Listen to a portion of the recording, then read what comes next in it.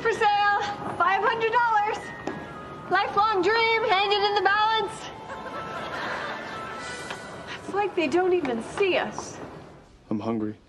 You've been tasked with helping kill 2 men. A loved one's life hangs in the balance, and you're hungry. It's late. Let me ask you a question.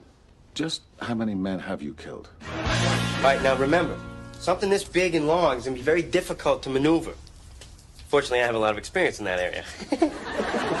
Can we please focus here? A naked man's life hangs in the balance.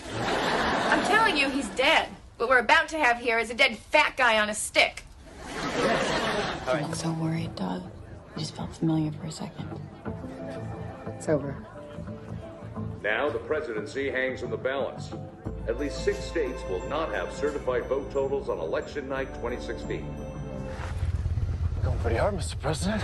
You okay? Well enough for a man whose fate is hanging in the balance. No. Their fate is sealed. Oh, how's that? You... $10 an hour. Nope.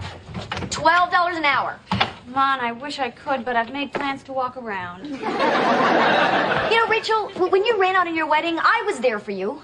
I put a roof over your head, and if that means nothing to you, $20 an hour. Done. Because I'm not the only person with a useless husband. I mean, look at Mrs. Butterworth. I still don't understand why we couldn't take my last name. Well, my last name helps keep a roof over our head and pays for your hobby. Hobby? Your letters. Dear Tunji, we think about you every day.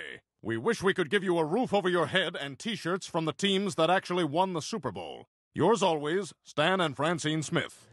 I buy you a T-shirt with some glitter letters, and all you do is complain. I pay for your school. I feed you, clothe you, put a roof over your head, and all I hear is nagging. Ricky can't be redeemed, Steve. I don't believe that. Everyone can change for the better. This guy's gonna do it, and so can Ricky. Ricky Smash. But can we come back here in 30 years and say what we have done, it really prompted a change for the better? I believe we can, and I hope we will. Thank you. Let's make a better world.